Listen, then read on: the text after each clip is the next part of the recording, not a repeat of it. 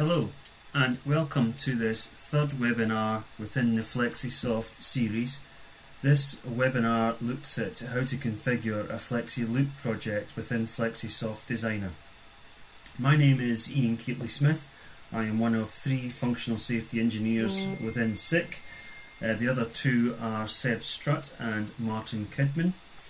And we also have a number of sales engineers who work for us as well, who are trained up to functional safety technician level. So between us, hopefully you'll find somebody to talk to with regards to machinery safety. So looking at the agenda of today's webinar, we're first of all going to look at what is Flexi Loop. We're then going to look at the hardware and how you select that hardware. We will then configure a loop within FlexiSoft Designer, and with that design we'll be looking at choosing the appropriate hardware, how you assign the input and output devices onto that loop. We will then look at power management. There's a piece of software built into FlexiSoft Designer which allows you to see how the power is being managed within the loop. We will then design some safety logic. And then we'll have a look at diagnostics. So diagnostics is one of the key elements when you look at Flexi Loop, because we need to find out which device has been activated on the network. We'll then look at where you get more information on Flexi Loop and everything else related to FlexiSoft. And then we'll look at future webinars that are coming up. So first of all, what is Flexi Loop? So Flexi Loop is basically a series connection of devices, and what you do is you have a number of nodes attached around your machine, and then attached to those nodes you have your various input devices. So in the graphic you can see there on the left we have FlexiSoft sending data out to the nodes, and attached to those nodes we have emergency stop devices, and we also have 3 safety switches on there as well in that graphic. So with those nodes we can achieve up to performance level E or safety integrity level 3. So those 2 terminology there, that's from 2 safety standards. So performance level comes from ISO 13849 and safety integrity level comes from 62061, which are 2 safety standards related to the design of control circuits for machines. That's just your input circuit. Obviously the overall performance level or safety integrity level has to take into account the configuration of the logic controller and also the output devices, so the full safety function of the machine. One thing that has been mentioned in the past is that if you have a number of series connection of gate switches, let's say that you have 4 or 5 gate switches which are volt-free contacts, and they're all connected in series, you can get this term called fault masking, and this is described in the standard ISO 14119. And what that means is that if you have one of those gates has a wiring issue or a fault in it in some description, you could end up having what's called fault masking on it.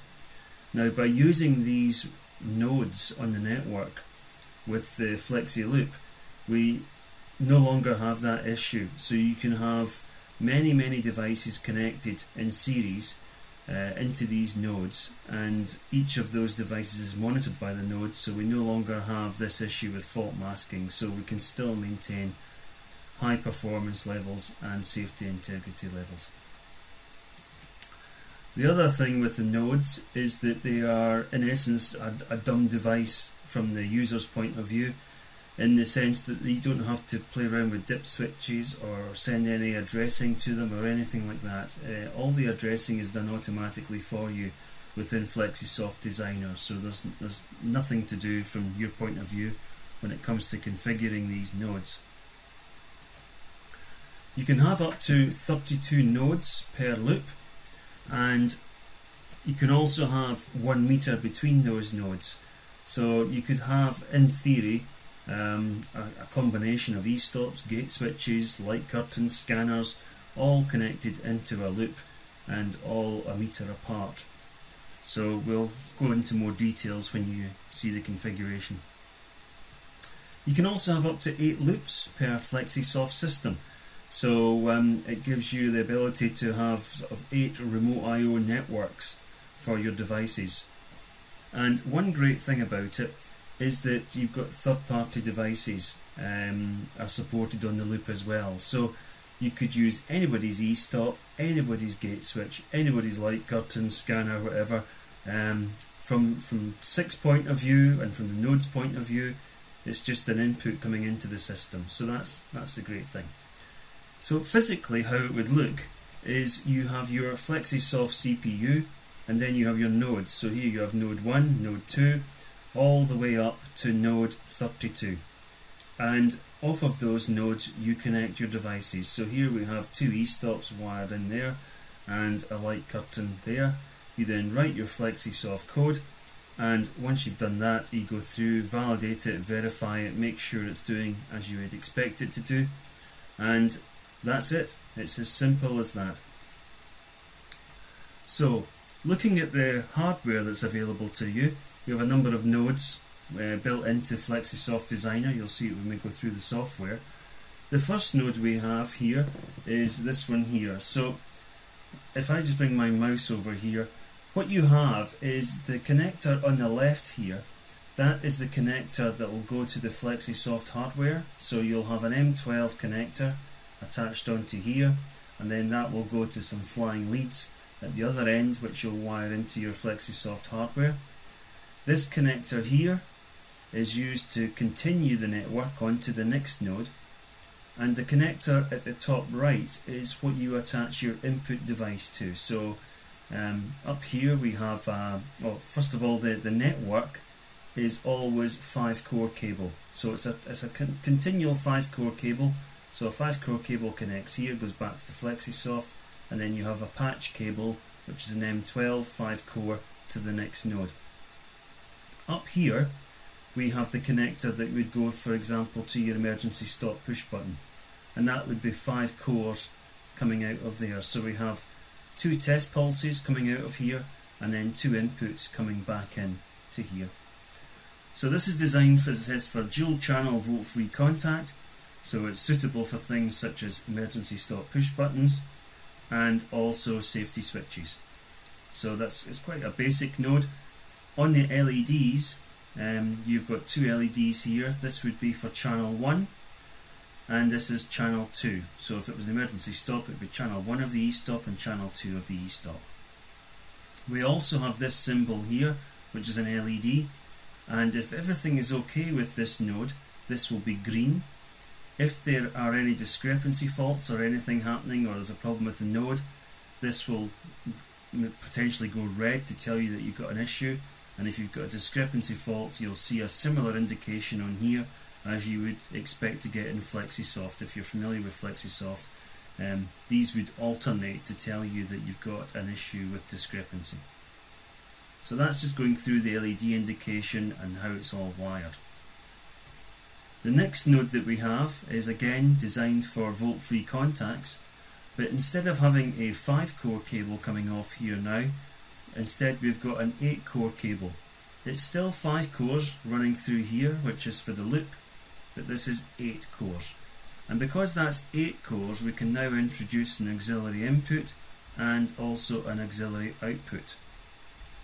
So again, it's suitable for emergency stops, it's suitable for safety switches, but that auxiliary input there could be used for something like a local reset push button, or even a request to enter. So if you had a solenoid locking gate switch with volt-free contacts, you could actually have a push button there saying request to enter, which could then put the machine into a safe state to allow the operator in.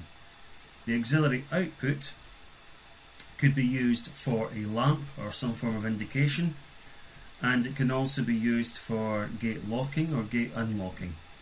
So it's very, there's a lot of functions built within that node. And all these signals are sent down to the FlexiSoft so that you can manipulate the data. So that's the 2 nodes that are used for dual channel volt-free contacts. We have another node which is a dual channel, but instead of volt-free contacts, it's looking for OSSDs, so it's looking for semiconductor outputs from devices such as a light curtain or a laser scanner. And again, you have the 5-core cable going through here for the Flexi Loop, and this connector here would be a 5-core cable which goes down to your light curtain or scanner. It also says safety switch there because some modern safety switches nowadays have got semiconductor outputs. So if, for example, you take something like the SICK STR1 non-contact safety switch, it's RFID coded and its outputs are semiconductor, so you could wire those into that node as well.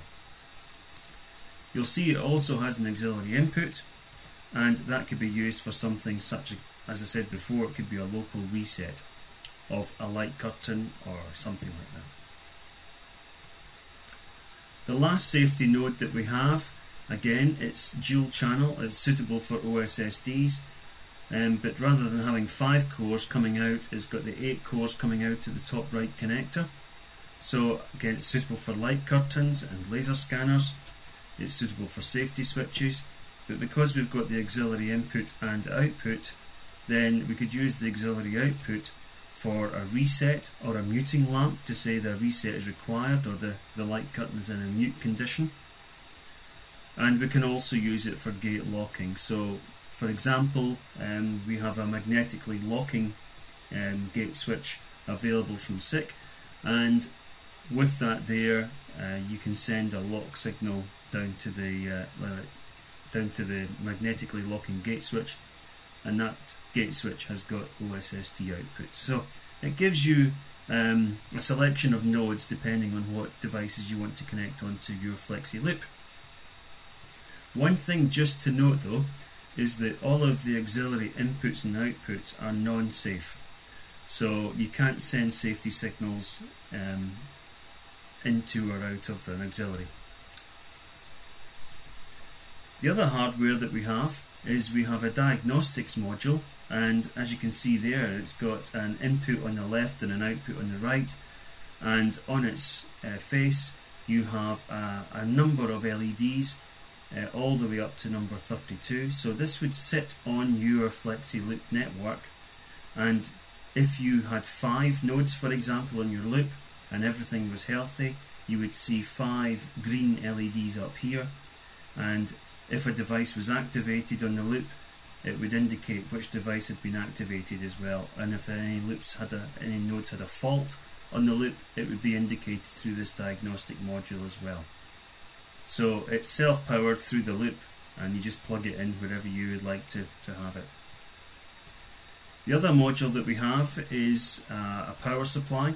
So if you go for a loop that's of substantial length, or you have many nodes, let's say you were going up to the maximum of 32 nodes on a system, then you may need to inject some power into the loop, especially if you're using solenoid locking gate switches or the auxiliary outputs, which will take a load off the power supply.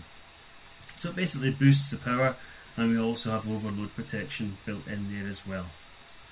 At the end of every single loop, you have to terminate it. So we have this terminator plug which goes at the end of the loop. So you need one of those for every single system. So that covers the Flexi Loop hardware that's available to you.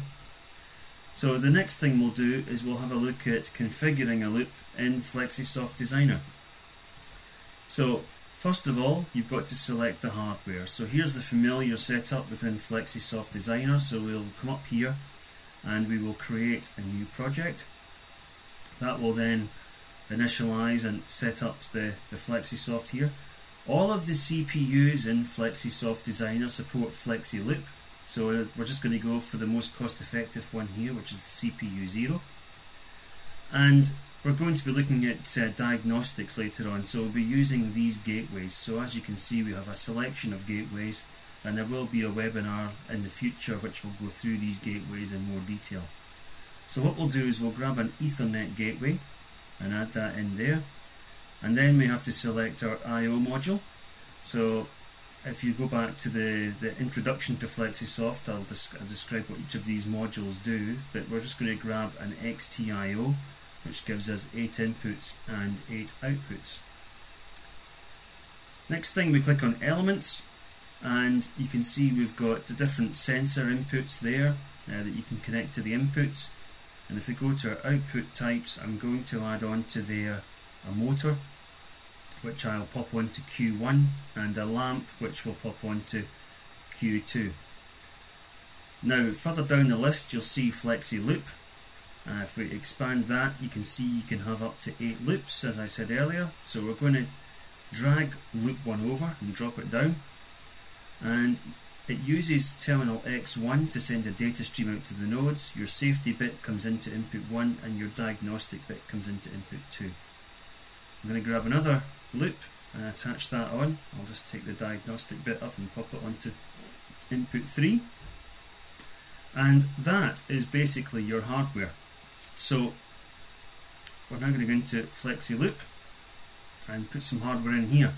So here is your nodes for non-contact, electromechanical switches, OSSDs. There's your diagnostic and your power there. So we're going to bring over an EMSS5. We'll bring over 3 of those, and we'll pop a terminator on the end. And now we need to tell it what is attached to these terminals. So there's your 3 input elements there. So we'll come down to elements down at the bottom and click on that. And I'm going to add on to here 3 emergency stop push buttons. So I can just drag it over and drop it down. And you can see there's a little blue lightning bolt just to the side of it, which tells us that we're using test pulses. So I'm just going to rename these. So double click on the E-stop, and I'm going to call this ES1. Say OK to that. This one's going to be ES2, and guess what we're going to call this one? This one's going to be called ES3. So we now have a Flexi Loop made up of 3 devices, which is E-stops. On Flexi Loop 2, I'm going to choose some more modules here. So we're going to go for the EMSS8, which gives us access to an auxiliary input and output. And then I'll choose an OSSD as well there. I'm going to go to elements, and on here I'm going to go for solenoid locking gate switches. So I'm going to go for this one here, drag it over, and you can see you get the 2 inputs for the switch and an auxiliary output for the lock. There's the same there. And what I'd like to do is have a request to enter on that loop. So I'll drag over a normally open contact, double click on it, and in here we'll put in request to enter, and to differentiate between them I'll call this gate 1. I'll just highlight that and copy it and say OK. Go to the second one, bring in another normally open contact in there, and we'll paste that in there and change that to gate 2 and say OK. So that's me got 2 solenoid locking gate switches with request to enters, and now I'm going to select a light curtain for my 3rd node and attach that on there, and I'd like to have a local reset on that. So I'll grab a reset normally open contact and drop that on there, and the node is got a red X next to it, so I need to add on my terminator. So there's the terminator added. And that is all the hardware done now for the FlexiSoft system and for the 2 loops. Now for the keen eye on you there, you'll see we're using X1 and X2. So we're using one loop is sending a signal out on X1, and the second loop is going out on X2. Now usually what happens is that X1 and X2 here are used to produce test pulses for any local emergency stops or volt-free contacts that you'll be bringing back into these inputs here. But because they're being used for loops, I can no longer have access to test pulses. So these inputs that are available here will have to be wired with no test pulses. So that's just one thing you need to keep in mind. So that's all our hardware done. So the next thing we're going to look at is the power management side of things. So if we go up to interfaces and back into Flexi Loop, We're currently in loop 2. Now down here there's a little icon that shows you a power connector plug. Click on that and this is where we're going to do our calculation. So first of all, you can set your ambient temperature depending on which country you're going to be in, and you can also select the input voltage. So if we take this down to 23, just up that a little bit, so let's say we've got 23 volts as the input voltage. We open up this, and this is going to be the cable that goes from the FlexiSoft to the first node. So you can put in a custom length, or you can choose pre-made lengths of cable that SICK supplies. So let's go for a 5 meter cable from the FlexiSoft up into the first node. This is then the cable that goes down to the actuator. So usually it's a small drop, so we could do a 0.6 of a meter cable there. So that is our node 1, node 2. This is the cable from node 1 to node 2. So we'll go for something like a 10 meter cable from one node to the next. And then the drop down to the actuator again is going to be quite small, so we'll say that's 0.6. You then go to the third. This is the connection cable from the second to the third node.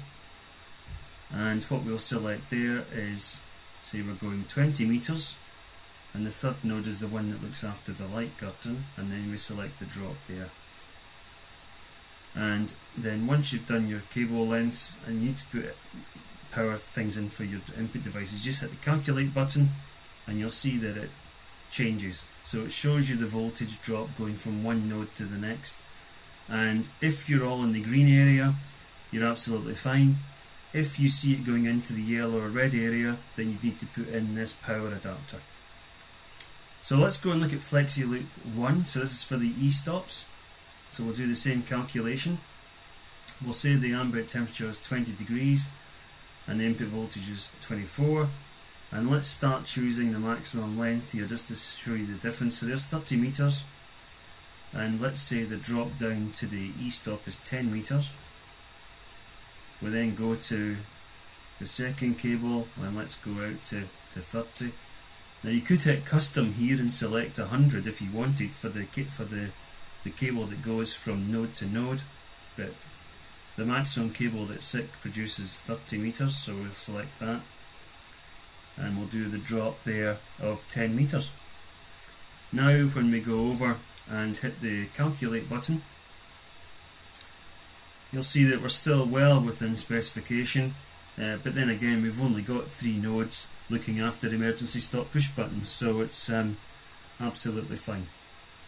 So that covers the power management side of things, and when you go online with a system, it will actually tell you in real time what it's seeing, so it's very handy as an offline tool as well as an online tool.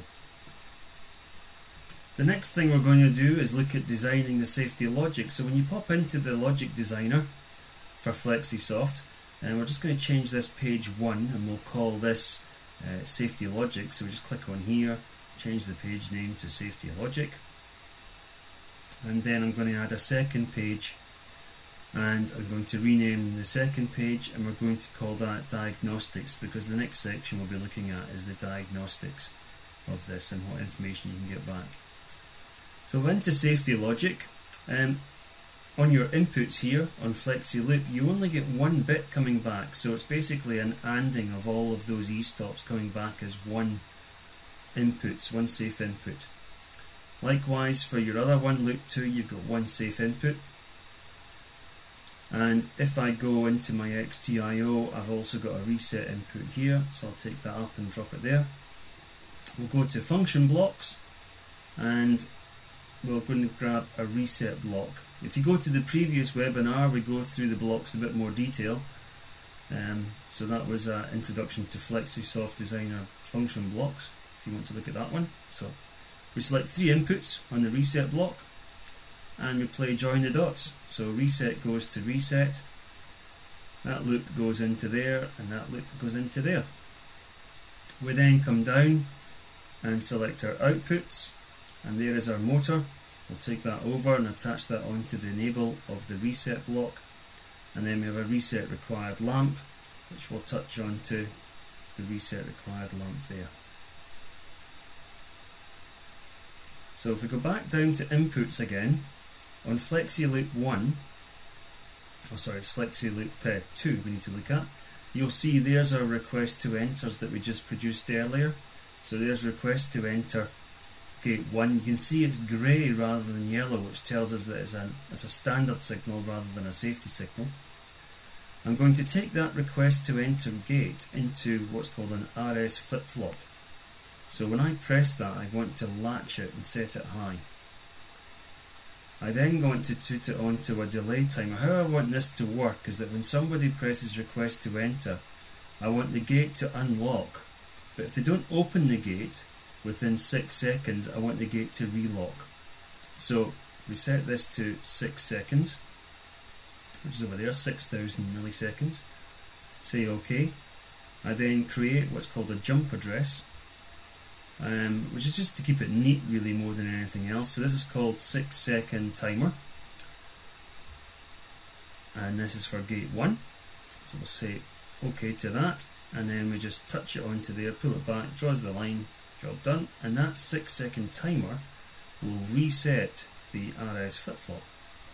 So we take it up, attach it onto there, and our output on Flexi Loop 2, you'll see that we've got our safety switch for locking. There's the gate 1, so we attach that onto the Q output and pop that there.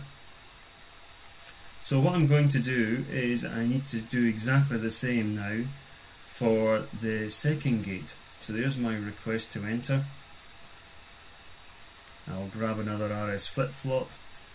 Now what I could have done here was do a copy and paste of the logic, but because it's only 2 blocks, then it's just as quick, probably quickly drawing the logic again. So I take the Q output to there and make a jump address. We'll call this 6 second timer gate 2. There we go. Say OK to that and attach that onto the timer. And one thing we'll need to do is double click on the block and put that to 6 seconds as well. There's our 6 seconds, and we will select our jump address, select 6 second timer gate 2, and attach that to the reset of the RS flip-flop. Then go to our outputs and grab our second lock to the Q output and down there. There we go. So that is our logic. So what we can do now is pop up to the simulator and we'll run the simulator. So we hit the bricks, put it into free run, and if both of our loops are healthy, they'll be green. It'll be saying reset required. Press the reset push button and release it, and the motor runs. If I request to enter, if one of the loops, there's the e-stop one there, if you hit an e-stop it trips, reset again.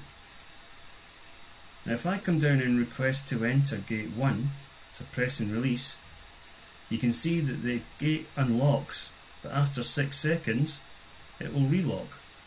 So you haven't opened up the gate. So if you press request to enter, it then unlocks and locks, and the second gate works exactly the same way. So now we've requested enter and we've actually opened up the gate, so the motor's dropped. As soon as we close the gate again, it will automatically relock, and then we can reset the system again. So from a logic point of view, it's quite simple. When you've got Flexi Loop, you've just got these 2 inputs. So the next thing we're going to look at is diagnostics. So if we go in here, what you'll find in diagnostics is down at the bottom left hand side. Before we go there, remember we've got the Ethernet gateway, so we're sending diagnostics over Ethernet. We're then going to go down to the bottom, and there's a tab called diagnostics with the little information icon. If we click on that, we can get loads of diagnostics back from the FlexiSoft. So if we go to Flexi Loop 1, you can see there's our ES1 to ES3. I'll simply drag that over and drop it into the logic page. I'm then going to pick up the information from loop 2. You can get loads of information from these loops. There is my two solenoid locking gate switches and my light curtain. I just drag them over and drop them down, and now I'm going to go to the function blocks and grab a function block from the logic, and we're going to choose routing end to end. So simply drag that over and drop it down. You can see it's got two. You double click on it and you go to I/O settings, and from the number of inputs you can have up to 8 inputs, but we are going to choose 6, and it automatically chooses 6 outputs. Just line that up a little bit, and then again play join the dots. So we join all of those bits up to that left hand side of the routing block, and we want to send them over Ethernet back up to the standard PLC, so the information can then be put on an HMI. So if we go up here and outputs, you can see there's your Ethernet module. I'm just going to select 6 bits. So I'll scroll down there, hold down the shift key, drag all of those 6 over and put them opposite there, and then play join the dots again. So what I want is whenever an e-stop is hit, I want to send that data over the Ethernet gateway up to the PLC, as I say, so you can see on an HMI which e-stop has been activated. So I'm just going to rename all of these. So there's ES1 OK. This one is going to be renamed as ES2 OK. Then we will say OK to that. And this one is going to be renamed ES3 OK. Then we will have gate 1 is OK. Gate 2 is OK. And then the final one is going to be that your light curtain is OK. Now what we'll do is, if we then pop over and look at the gateway, so if we go up to interfaces and go to the Ethernet gateway, you will see over on the left there we've got FlexiSoft to the gateway, to the network, and then the network to FlexiSoft, gateway configuration and configuration there. So it's two-way communications we've got with all these gateways. So if I click on there, there's all my tags that I've just generated, sending the diagnostic data over to the PLC, and it is that simple to do. So that's it. So in your loop you're getting one safety bit coming back to tell you that everything is okay, but then you can drill down in the diagnostics to look at exactly which device has been activated on your network. So whenever you're using Flexi Loop, I always suggest that you need to go for some form of gateway to get the diagnostics back up to the PLC, because otherwise you won't know which device has been activated. So the next thing we're going to look at is report. So for report, we just go up to the top and click on report, and once we click on that, it will then generate our report for us, and within that report it's giving you a list of all the part numbers of the devices that you're using, including all of the cables. So if you've chosen the cables pre-made by SICK, you get all the part numbers for those. If we scroll down, you then get general information. As I said before, this section is crucial really, because it tells you when the program was verified, and it gives you your unique CRC checksum as well. You've got your FlexiSoft hardware, you've got your FlexiSoft logic from page 1 that we had. Here's a diagnostics page. Keep scrolling down, and then it shows you how the system is wired as well. So there you have it all for you. So that's to help you with your wiring. And if you keep coming down, then it gives you a nice I/O overview here as well. So here you can see there's your Ethernet card. There's the data that you're sending, ES1 OK, ES2, and they're coming from the diagnostics page. On the XTIO, we're sending the status of this information here, and that's coming from the logic page. So all the information that you need is held within the report. So where do you go to get more information? Well, as always, the SICK website is the best place to go. and if you just go up to there where it says I am looking for, type in Flexi Loop, and you'll have access to all the manuals telling you how to put together, and there's also loads of other information there on FlexiSoft, so you can get everything that you need. The other great place is YouTube. So if you go into YouTube, type in SICK Sensor Intelligence. SICK have got their own YouTube channel, and in there there's got loads of videos, not just on safety equipment but on everything else that SICK do, and it's a great place to go to get information. So what I suggest you would do is go to that SICK Sensor Intelligence, subscribe to the channel, which is over here.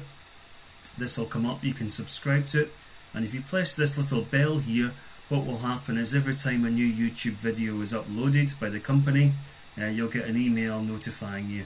So great place to go to get information as well.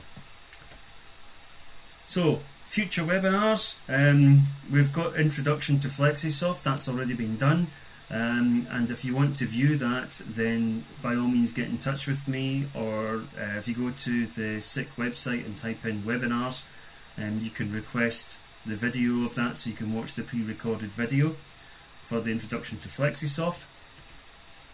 The Understanding Function Blocks is also up there as well, so you can request to download that and listen to that. Webinar 3 is the one that you are currently listening to or watching, so that is how to configure a Flexi Loop project. The next one coming up is configuring a Flexi Link project, and that is connecting multiple FlexiSofts together using what's called Link. And then we have Flexi Line, which again is connecting multiple FlexiSofts together. Webinar 6 will go into a lot more detail with regards to the diagnostics, so we've touched on it a little bit today with Flexi Loop, but we'll be going into more detail of the diagnostic cards and the functions of them in Webinar 6. And obviously the whole purpose of diagnostics, as it says there, is to reduce the downtime, so that we can diagnose exactly where the problem is very quickly and therefore increase productivity.